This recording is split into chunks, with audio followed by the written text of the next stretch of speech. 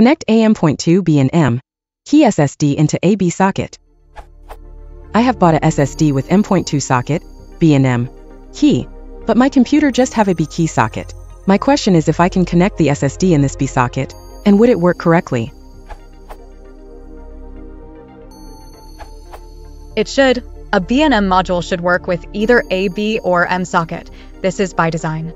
The B interface provides X2 SI, SATA, USB 2.0 and 3.0, audio, UIM, SIC, SSIC, I2C, and SMBus support. The M interface provides X4 SI, SATA, and SMBus. Source: if your module is B&M SATA, most likely, connecting it to a B or M socket should work fine since both types support SATA. Of course, being a bootable device is another story. This depends on your hardware and UEFI.